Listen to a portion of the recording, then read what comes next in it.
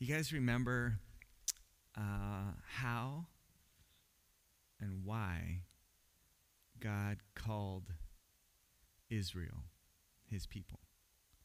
Do you guys remember back in the story how he did that, how it started, and then why he did that? A little history lesson. Anybody?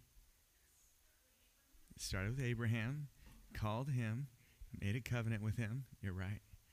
And yeah, yeah. And why? To bless all the nations of the world through Abraham and his descendants. That's right.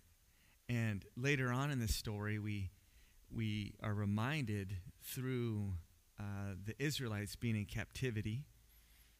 They were in captivity, and Moses was raised up to be used by God to set God's people free.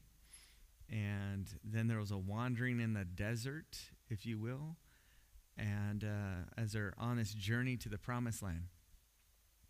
And if you remember, they were given rules or guidelines on how to live a life close to God in a way that is under his protection.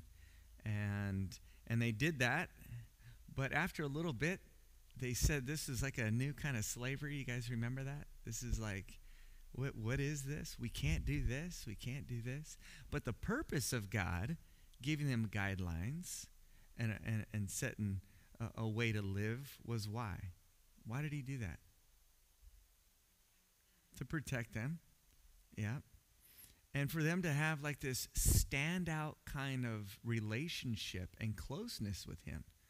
And it was to demonstrate to the whole world of his existence, of his life, of his love. And so the Israelites, if we want to fast forward, if the Israelites, they were given festivals and feasts and tons of rituals to do to be reminded of God and his love for them and the world around them. And what took place over centuries was a people group who did what they were supposed to do because God said so, and it became just ritualistic. It was just, it's like throwing a party but not inviting God when the party's about God. And it's a people group that forgot about God. And actually today, you may be shocked to hear this. Today, among the Jewish culture who are part of synagogues and connect in that way, a great portion of them are atheist. Believe that or not. I remember sitting down with Rabbi George, and he told me most of his congregation up on the hill over there is atheistic, he said. I'm like, what in the world? And I would say, since that part of the story, we see that Jesus came to rescue. He was sent by God, being God himself. He came to rescue people and redeem them. So not just the Israelites, but introduce to Gentiles, people who are not Jewish, about this way of life, a life living close to God, learning about his love for them, and developing all kinds of reminders as well, as we call this group of people the church, right? Whether you're Jewish or not, you're part of the church, a people group who are set apart but yet called into the rest of the world to show and share God's grace and love with other people. And the church as well has become ritualistic in a lot of what she does. She, for the most part, has forgotten why. Our mindsets have changed. The way we live has changed. The way we look at life has changed. You ever wonder why or how a Christian family can raise Christian kids and the kids are older and they want nothing to do with God? Do you ever wonder how that happens? Like, how in the world does that work? Why is it that way? Isn't there a Bible verse that talks about they'll come back to the way. If you raise them right, they'll come back. Isn't there? Help me out with this. What's the verse? How's that go? Train up a child in the way they ought to go, and when they're older, they won't depart from that, right? What happened to that? Like, why? What? Right? So we're actually starting today a series that talks about rhythms and life and how we want to redeem all aspects of life, because unfortunately, the church has compartmentalized their faith. And some parts are about God and some parts are not. I recently, here's our nifty slide that was put together of rhythms. Can you guys see that? Hope you can see that. Rhythm, right? Walking out our faith in the everyday life of stuff, okay? I recently had a conversation with an individual who was a pastor. And so I'm talking about a pastor. Do you guys know what a pastor does for a living? What does that mean? This is for people online as well who may not have an understanding of what a pastor. I'm not saying pasture, which is different, like a bunch of grass where animals go and eat. I'm talking about a pastor. Okay.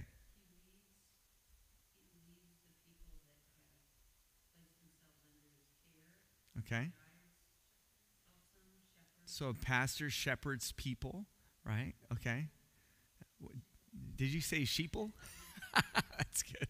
Okay. So this pastor and I, we were having a conversation, and we were talking about the different arenas of life.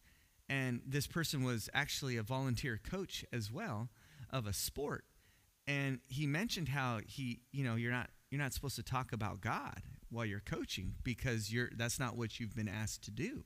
You've been asked to coach, and I keep this arena for talking about, because I'm hired as a pastor to talk about God here, but over here I've been asked to coach, so I need to just honor that. You guys do anything like that? Like, I work as a teacher, or I work as this or that. I need to honor my boss and keep my lines like right. We might have that mentality. It was shocking to me, because for me, I come from the perspective that all of life is worship. All of life is God's. All of life belongs to God, even when I'm volunteering or if I'm at the YMCA. And so it's a different mindset for us, but we're so used to, as a people, to compartmentalize the rhythms of our lives. That this belongs to this, and this, give to Caesar what's Caesar's, give to God what is God's, and we kind of do this, right? And we look through the lens of, this is good, this is bad. This is Christian, this is not Christian. This is Christian fellowship, this is not Christian fellowship. This is Christian music, this is not Christian music. I can participate in this holiday because it's Easter and Christmas, and this is about God, or even more extreme, that's not, because of what we've done as a culture. We've not. This is not about God. And we say Halloween and things like this are not about God. So I'm not going to participate in that. And we draw these lines and we compartmentalize these things when all of life belongs to God. All of it. What makes a Halloween party, good or bad, or Christian or non-Christian, is not what the culture deems it to be. It's what the believers of Jesus bring to it. You understand that? You could go to if I were to say, hey, if I start listing things, let's play this game for a second. Poker night. Where would we categorize that? Something that we should participate in or not, right? We could draw these lines. We could say, you know what? This or that. We can draw these lines, and typically we would say, no, I would not gamble. I would not drink. I would not do these things. But I guarantee you, if you have believers step into an environment with purpose, with a mindset of bringing Christ to bear in a specific experience or environment, that experience would be amazing, right? That would be fantastic to walk away with that. I guarantee you, people, if you were to go into an environment, sorry, I'm having a moment.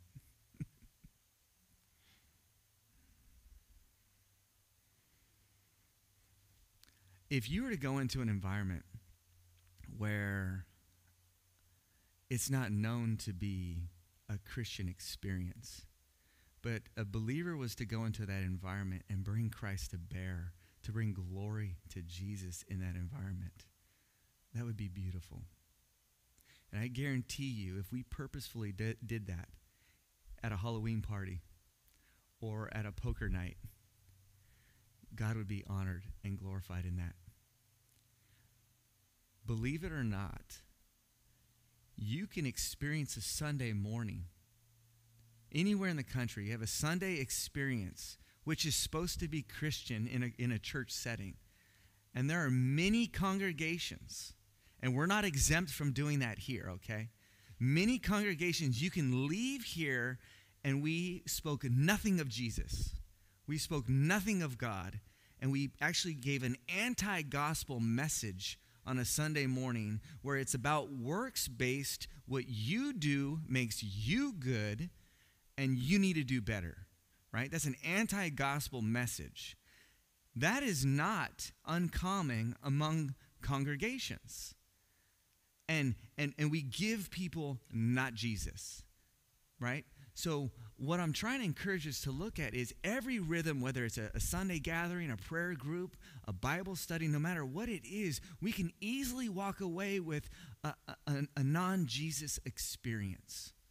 And all the categories and paradigm where we've put over here as a not Christian thing could be redeemed for Christ if we go into those rhythms and experiences with a mindset of Jesus, right?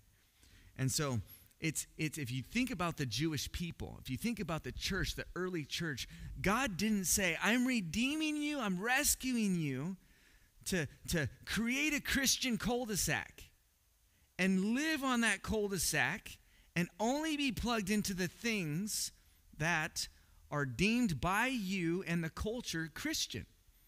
That's not what the scripture says. The scripture speaks opposite of that. I'm redeeming you, restoring and rescuing your life so that you can bring and point to me, bringing glory to me in and through everything you do. There are people here in this room or watching online that you are a gifted teacher.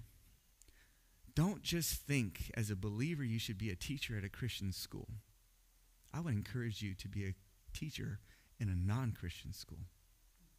There are people here who are gifted administrators. Go and be a principal. Go and do what God has gifted you to do in the world. Like, don't just close ourselves to a Christian cul-de-sac. There's so much more that God has for the bride. There's so much more that he has for us than just to sit around with each other. He wants us in the world to point to him in and through everything. And it starts around our dining room tables with our children and friends. When's the last time I had someone around my table? That's a message for next week. I'm sorry, I won't talk about that. That'll be next week. Okay. So today we're starting a series where we're going to talk about 6 rhythms that exist in every culture that God wants to redeem in our lives. He wants to redeem. If you've been around at any length of time at all, if you go back to the archives of our messages, listening from June all the way to today, you're going to be hearing things about the purpose of the church, the mission of the church, how we ought to live, our new identity, how Jesus has redeemed us from the penalty of sin, the power of sin, and the presence of sin in the future. You're going to have heard about the truths of God and his nature, the lies that we need to take captive of in our thoughts, and about gospel fluency, this idea of bringing Jesus to bear in and through every life circumstance to help set us free today to live the abundant life. You're going to have heard all these things and what it looks like to live on mission or an intentional life, right? It's like, I don't have time for all this, Art. There's not space in my life to do all of this. Today, hopefully over the next 3 weeks, we're going to talk about what it looks like to live a Christian life in the everyday. So here are the 6 rhythms that exist in every culture, okay? So the first rhythm is story-formed, how we are all formed by a story and a storyline. We'll talk about that more in a little bit. The next rhythm is listen. The next rhythm is celebrate, bless, eat. That's the table comment for next week. And the last rhythm is recreate. I'll explain what we mean by all of those. Now, these rhythms, like I said, exist in every culture, which is a beautiful thing because we can live out Christ in and through all of these rhythms. And so if you decide the Spirit's moving you to Africa, you can live in Africa and live this out because every culture across the globe experiences these rhythms. Now, we're gonna hone in and talk about the first 2 rhythms. Now, there's not an order, okay? There's not an order you need to memorize these, but it would be good to have these tucked away in the back of our heads eventually. I don't expect anybody to have all this memorized at all until we start living it out, and it comes to be natural, right? And so we're going to spend 3 weeks talking about all these rhythms. Today, we're going to focus on story, form, and listen, and next week will be celebrate, bless, and eat. And the last week, we're going to talk about recreate and what that means. So today, as we talk about story form, I'm going to give a little bit of story form and listen, and then get into some scripture with us. So you guys familiar with the game the Hunger Game movie? Are you familiar with that? You're familiar with the books, Hunger Games, right? So I was just introduced to that recently in my life. It's a movie series, and I watched all the movies, and I almost wanted to watch them all together right away. It's so fun, okay? And so there's a character in the movie. I don't want to ruin it if people haven't seen it. But there's a character in the movie called Peter. Peta. All right? This individual was taken, right? This individual was in captivity, and he was brainwashed to think a certain way and to live a certain way. And you see in the movie him be basically changed. He wasn't who he was. It first started with his thoughts and then values and actions. We saw it just like that. Through changing the way he thought, through this brainwashing experience, we saw his thoughts change, his values, and then his actions. Watched a movie, was it 2 nights ago? Yeah, 2 nights ago. We watched a movie called, not Spider-Woman, Black Widow. We saw a movie called Black Widow. It's a Marvel movie, if you've ever seen anything like that, right? It's a movie, comic book stuff. Well, this Black Widow is a woman, and we learned her backstory. And in this backstory, once again, you see a bunch of young girls trained to be assassins.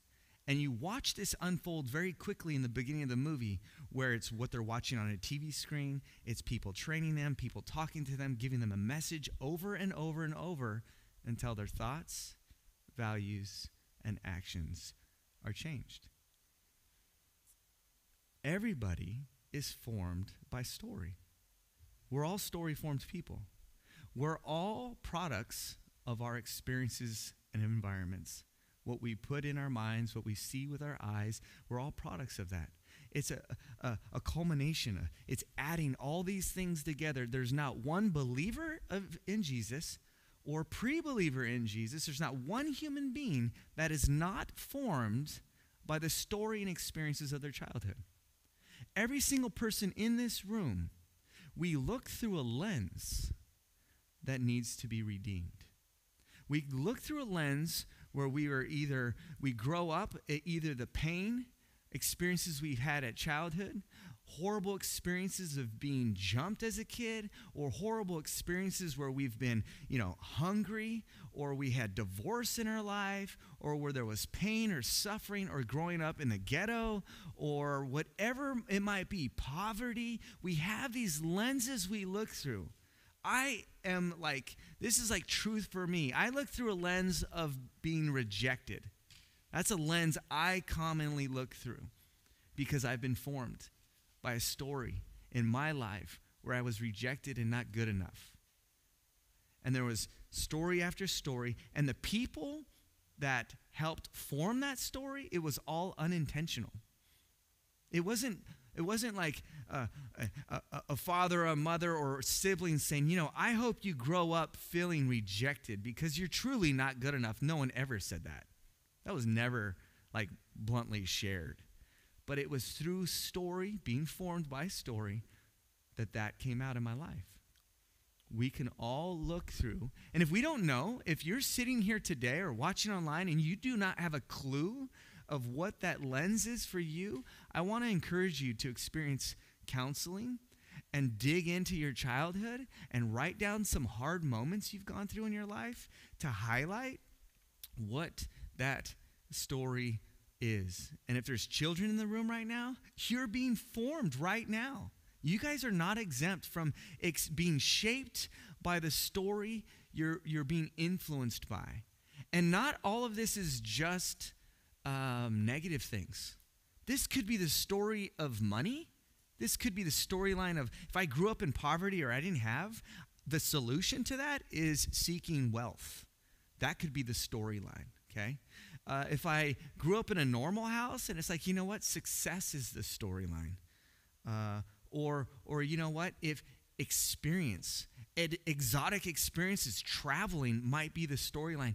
Every single human being is living this lesser story. I'm deeming it as a lesser story because at the heart of all of us is we're seeking peace.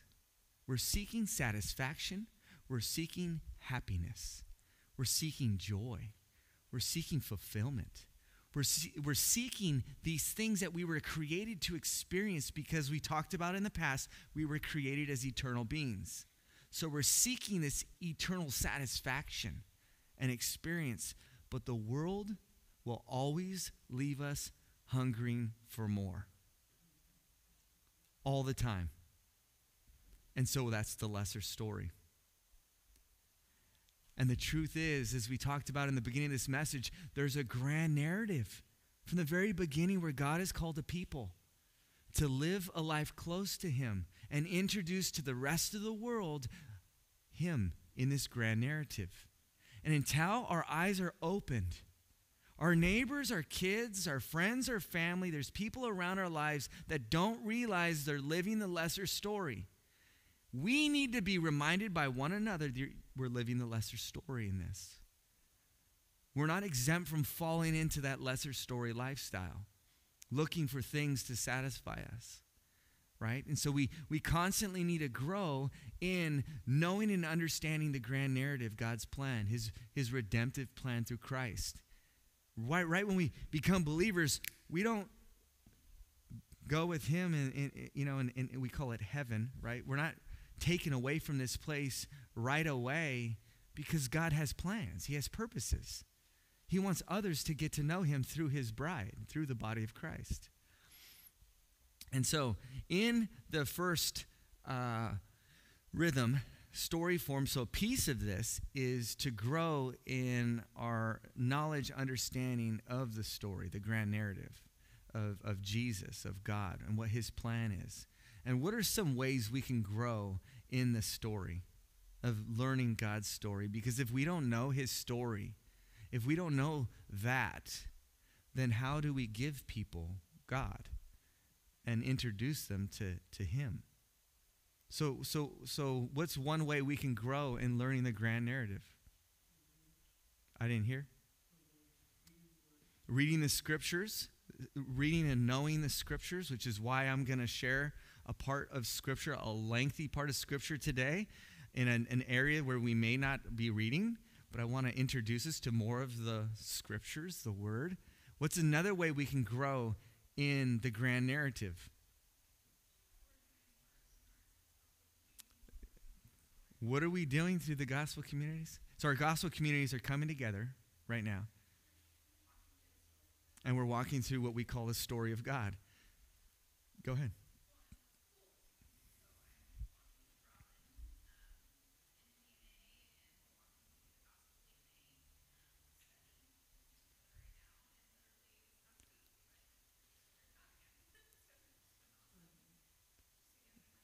Yeah. It should never grow old. If we're like, I already know that, we've lost the purpose of why we exist and what really knowing that is for. Right. That's good. Awesome. I mean, we could sit here and talk more about different ways we can grow in learning God's story and the grand narrative plan that God has in our lives, but I want to keep moving right along here. So a part of being story formed is also learning the stories of the people in our lives, learning their stories. Can you learn their stories without asking them questions? No. Can you learn people's stories if they don't share? No. Is listening to people's stories important? It is. And listening, what does good listening sound like or look like? Do you guys know? What does good listening look like? Robin, you might be like, I can't wait to talk. I don't know. Like, what does good listening sound like? Yeah, your posture, right? You have a posture. You make eye contact, right? And even asking questions, from good questions of what they're sharing. And say, hey, can you tell me more about that? Yeah, Robin?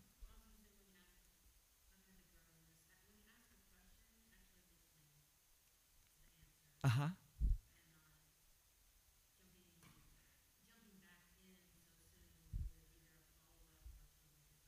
Yeah.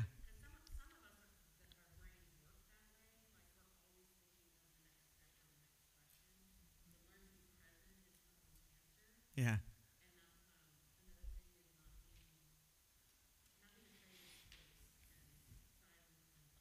Yeah. That's good. So pauses, silence, be okay with that. That's good. I repeated that for people online. So I had an experience this week where I met somebody and we're having a conversation, and they asked me a question a little bit about my story. They said, hey, tell me about this. And I was like, oh, sweet. So I authentically opened up. I was like, oh, they want to know. I can't wait to share about this because, to be honest, you and I feel loved when we get to share our story and people care. They want to know. And so I'm sharing my story. And I'm sharing an answer to their question, and I'm pouring my heart out. And they had a watch that must have been one of those iWatches or something, because when you look at the time, you don't need to stare at it like that. There must have been reading of a text or something. So I'm sharing my answer, and this is what I'm looking into. And this is what I hear. Uh-huh. Uh-huh. Oh, that's cool. I didn't feel loved. I didn't feel heard. I didn't feel like they cared. How often is our attention towards something else when it comes to listening to people, right? And so part of being redeemed people of God is to truly care, one, know the grand narrative of what God is doing, and two, really care about the people in your life and their story, right? Remembering things, remembering their name, writing down things, and circling back saying, hey, you mentioned this a little bit ago. I just want to check in on that. Or all these things are showing that God is loving them through you in this rhythm of being story formed, okay? So in this rhythm, we all have a story, and oftentimes it's a lesser story we're living in the grand scheme of things. And it would be really healthy for us to listen to people by asking questions to learn their story and where their story may be close or might be interacting with the grand narrative. Because the point is to help people see where they're at in the grand story and help them move along in that process. So that's a little bit of story formed. We could talk a lot more about that, and there's tons of verses connected in that. But I want to move on to the next rhythm, which is listen. Okay, so listen. Jesus demonstrated this perfectly. This rhythm of listen, so beautiful how he lived this out. But the rhythm of listen that exists in every culture is every single human being is listening to a voice in their life. That inner voice they're listening to. And one thing I think of here is I have multiple younger brothers. I have 3 younger brothers. And I have the next kin, and then the next one is 7 years younger than me, and then one's 17 years younger than me. So most of my life, all the way till I was 17, he was born, and so he wasn't really in the picture, but he is today. And I wish he lived in my town because I would love to hang out with my brother Will. All my brothers, really. But Will, I felt like I didn't really get to know him growing up. So growing up, though, I had 2 brothers that were right next to me. And as I think about this rhythm of listen, I think of my 2 brothers because we're always listening to something or someone. And it shapes our thoughts subconsciously, right? And so I think of whether it's music or movies, we start to dress a certain way, we're influenced a certain way. It's all because we're listening to something, okay? Whether you're at a high school, you're seeing people around you, whether it's a sport or whatever you're doing, you're being influenced. It's like, I need to dress a certain way to fit into this population. Or I'm listening to, I need to wear these clothes or drive this kind of car to fit into this population, right? This group of people. So we're constantly listening to a voice, and we don't realize that most of the time. I think of my 2 brothers, my brother Cody and my brother Chris. Chris is the next one younger than me. My brother Cody. If you guys know me, I love all my brothers, right? And Chris and I liked different kinds of music. I was into like alternative kind of music, and he was into rap and R&B or whatever you call that. I was into like this kind of clothes. He was really fashionable, like he came from Europe. Like my brother Chris was like sharp. He wore cologne like at 4th grade. Like he was the dude. Like he was cool. I was not cool. I didn't really care about what I wore, but he presented well in this environment, right? And he enjoyed a good party and lots of fun, and I didn't have cool friends like that, and so I wasn't invited to parties. I was like a party pooper, if you will. Everybody has a party pooper. And my brother Cody, as he was getting older, I was watching him literally choose my brother Chris. Like literally, he followed him. He mimicked him. He dressed like him. He hung out with him. And I'm like to myself thinking, why not me? Why not my music? Why not dress like me? But he was listening to a voice, and he saw whether it was success or something. And this was when we were younger. Today's different, but growing up, I always was like, man, and I longed for him to want to be like me. And he never chose me. But I think of that growing up, and I'm talking about like young, 5 years old to like 15, 17, right in there, where we listen to certain voices. And that's what the rhythm of listen is all about. What voice are we listening to? What voice in the believer's life are we listening to? Unfortunately, it's not always God's voice. Even for a person who calls himself a Christian. It's not always God's voice. But we want to redeem this rhythm, just like we redeem Storyformed, right? And so redeeming this rhythm would be exactly what you see on the screen, listening to God forward and backwards. And we see Jesus listening to God forward and backwards perfectly. Here we have a scripture in Mark 1:35-37. Before daybreak the next morning, Jesus got up and went out to an isolated place to pray. Jesus constantly withdrew from people and connected to God, to listen to God. Constantly did that. And so when we listen to God backwards, it's actually being in the Word of God, the Scriptures. So what has God done? What is he doing? Who is God in this experience? And learning about the pattern of God and how consistent he is. Well, listening to God forward is listening to the Holy Spirit today. In our prayer time this morning before gathering, one of the prayers was, God, teach us to hear your voice. I pray for our church family to grow in knowing and learning how to discern God's voice, of him moving and guiding today and what he wants us to do and say now, where to live, where to move. Tons of my believing friends have left California, right? Because we deemed it good or not good. We deemed it Christian or not Christian, or healthy or not healthy. But it's like, no, how about we go into those places and we bring about Christ to bear? That's what Jesus did. Right? The religious leaders said to leprosy folks, no. The widows and orphans, no. It's like, I'm prestigious. I'm in this place. I'm different. I'm set apart. Don't spoil this, right? We see this in the scriptures. It's like, depart from me. This is not good. But Jesus embraced it. He was called a friend of sinners. He went right into those places and says, no, this is where God's heart is. He wants to redeem this. And that's what we want to see in these different rhythms. How can God redeem people through these rhythms in life? So I want to dive into the scriptures. If you guys can open your Bibles, I want to read a lengthy passage for multiple reasons. One, for us to learn about what it says in Daniel chapter 4. 2, to introduce more of the story of God to us. And 3, to see the rhythm of Storyformed and listen come out in the scriptures.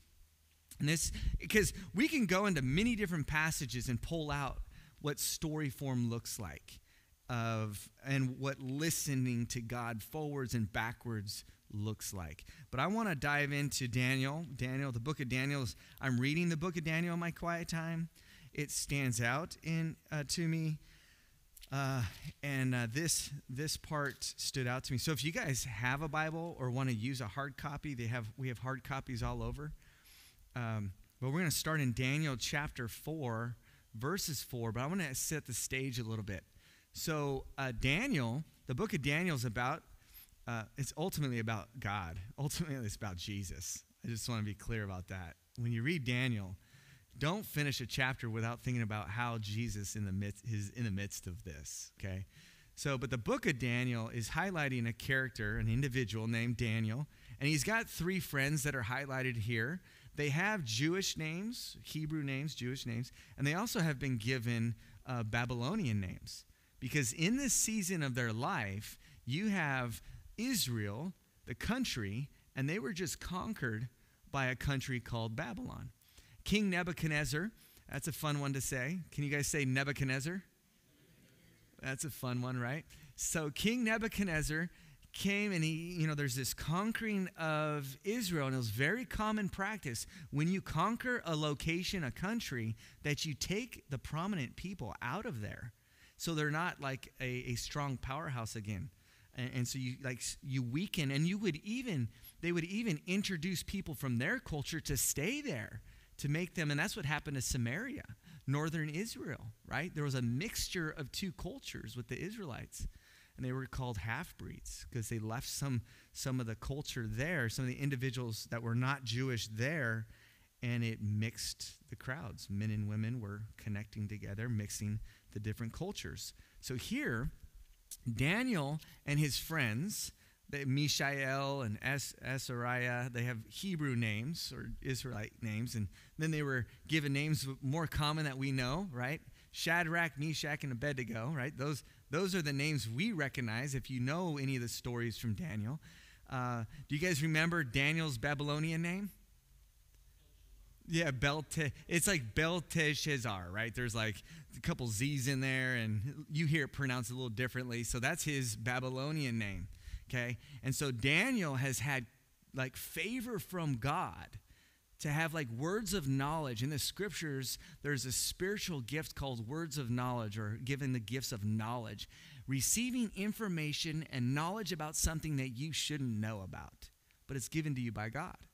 And Daniel has had favor from God. And you see Daniel just rise up in this book to have favor among the king. And so there's this relationship that's being developed. The king's having dreams, and he's calling upon all these wise people in his eyes to help him with these dreams, and they're not having any solution or understanding to it. And then Daniel comes. He's like, oh, this is what it means, because he's given words of knowledge from God. And so this has already been happening. Here's another dream, another situation that King Nebuchadnezzar is faced with. And if I could say this word on a Sunday, it's freaking him out, this dream, okay? So if you're a child here, I want you guys to listen to this dream. If you're an adult here, I want you to listen to this dream. Pretty cool dream. I had a dream last night, actually, about a couple here in our congregation named Micah and his wife, Diana. It was a really cool dream last night. So we have dreams, and God speaks in dreams. Well, this person, King Nebuchadnezzar, is not a follower of God. He didn't grow up in a home that feared God. He's living apart from God. He didn't know about God. And here we see God speak in a dream to someone who's not a follower of him. How gracious is God, right? So, verse 4, let's start from verse 4, chapter 4. Verse 4, chapter 4, and we go through the dream, and then Daniel breaks up the dream on the next page. So it says here in verse 4, I, Nebuchadnezzar, was living in my palace in comfort and prosperity. So he's living, and it's all about him. It's about his comfort, his prosperity, his life, doing what he wants when he wants, and this is the life he's living. But one night I had a dream that frightened me. I saw visions that terrified me as I lay in my bed. Anybody ever have a bad dream? Right? I've had a bad dream. Right? So I'll get into that later. Okay. So I issued an order calling in all the wise men of Babylon so they could tell me what my dream meant. When all the magicians, enchanters, astrologers, and fortune tellers came in, I told them the dream, but they could not tell me what it meant. At last, Daniel came in before me and I told him the dream. His name, Belteshazzar, after my God, and the spirit of the holy God is in him. That's kind of what his name means. I said to him, Belteshazzar, chief of the magicians, I know that the spirit of the holy gods is in you, and that no mystery is too great for you to solve. So he's already built this reputation with him. Now tell me what my dream means.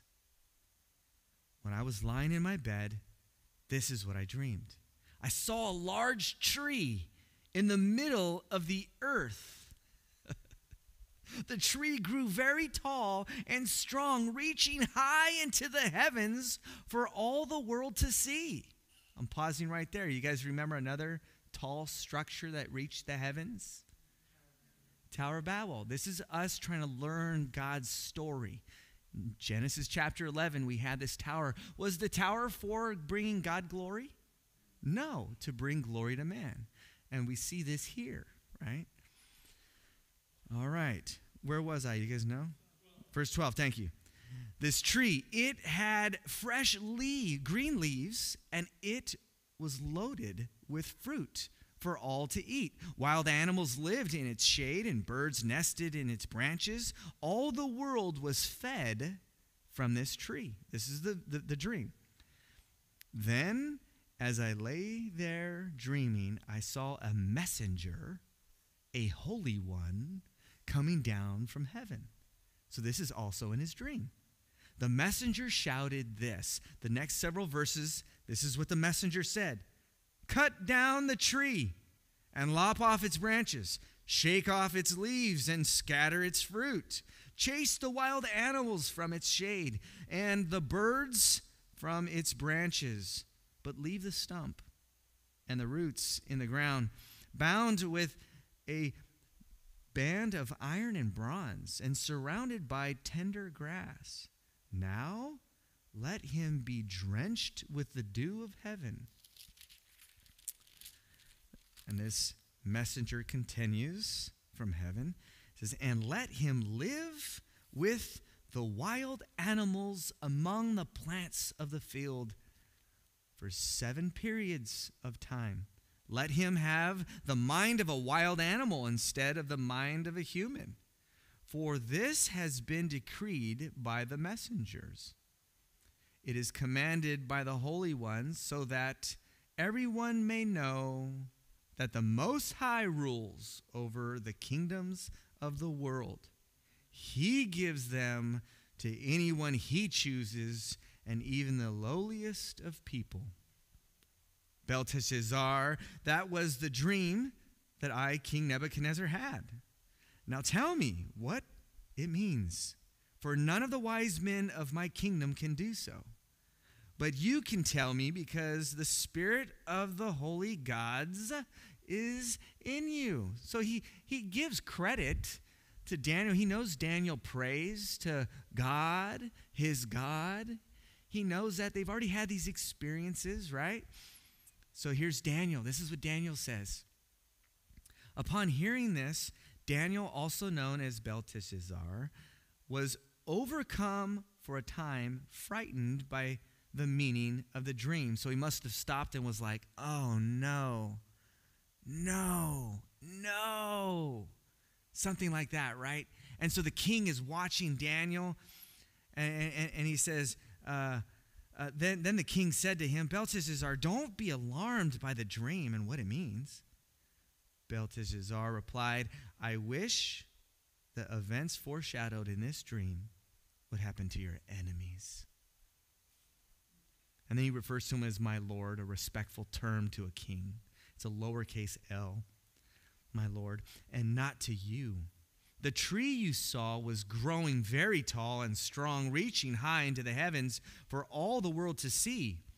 It had fresh green leaves and was loaded with fruit for all to eat. Wild animals lived in its shade, and birds nested in its branches. That tree, your majesty, is you. For you have grown strong and great. Your greatness reaches up to the heavens, or up to heaven, and your rule to the ends of the earth. The Babylonians were known as a really strong country and powerhouse at the time. Verse 23, then you saw a messenger, a holy one, coming down from heaven and saying, cut down the tree and destroy it, but leave the stump and the roots in the ground, bound with a band of iron and bronze and surrounding by tender grass. Let him be drenched with the dew of heaven. Let him live with the animals of the field for 7 periods of time. This is what the dream means, your majesty, and what the Most High has declared will happen to you, my lord and king. You will be driven from human society, and you will live in the fields with the wild animals. You will eat grass like a cow, and you will be drenched with the dew of heaven. 7 periods of time will pass while you live this way, until you learn, this is key, until you learn that the Most High rules over the kingdoms of the world and gives them to anyone he chooses. But the stump and the roots of the tree were left in the ground. This means that you will receive your kingdom back again when you have learned that heaven rules. And then it's a beautiful section of the passage where Daniel says, King Nebuchadnezzar, please accept my advice. Stop sinning. Stop sinning and do what is right. Where have you heard that before? Something along those lines. You'll be accepted if you surely do what's right among Cain and Abel. He finishes the thought here. He says, Stop sinning and do what is right. Break from your wicked past and be merciful to the poor. Perhaps then you will continue to prosper. The next section talks about how this dream came to fulfillment, right? And then it ends with this. After, in verse 34, after this time has passed, so it took place, and the king was out into the wilderness, and his hair grew long, and his nails grew out. It's definitely not the life he was used to living, right? When you become a king, you don't just randomly become a king. You grew up in a home that was prestigious. You grew up being taken care of. And so here, he experienced exactly what the prophetic dream was saying. And so verse 34, after this time has passed, I, Nebuchadnezzar, looked up to where? I looked up to heaven.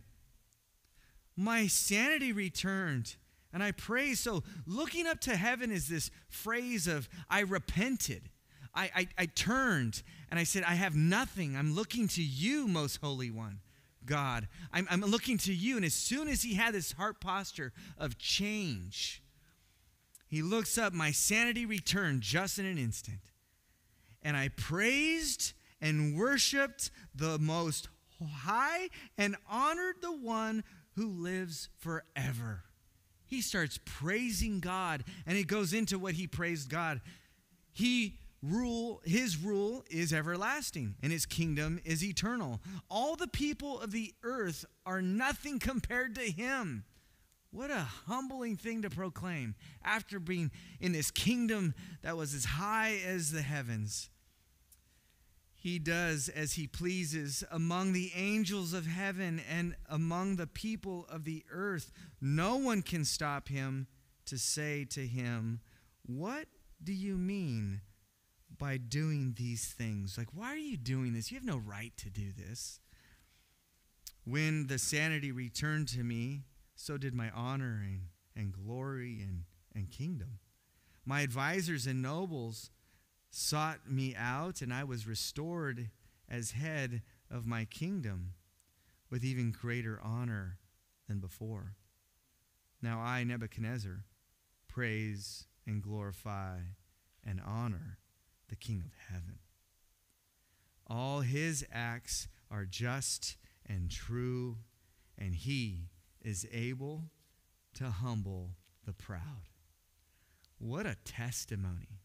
In this experience, we receive King Nebuchadnezzar living this lesser storyline, this storyline of this great kingdom and status. And then we see that Daniel, who knows his story, who's asking questions, who's in relationship with this king, shares about the greater story in and through his dream. And we see him proclaim, this message of turn from your sin, turn to God. When you humble yourself, you'll be restored. And King Nebuchadnezzar at the end, he knows I have more honor today, but it's not about this. It's about worshiping God. It's about proclaiming him. I guarantee the kingdom he leads from that point on looks very different from the kingdom that he lived beforehand.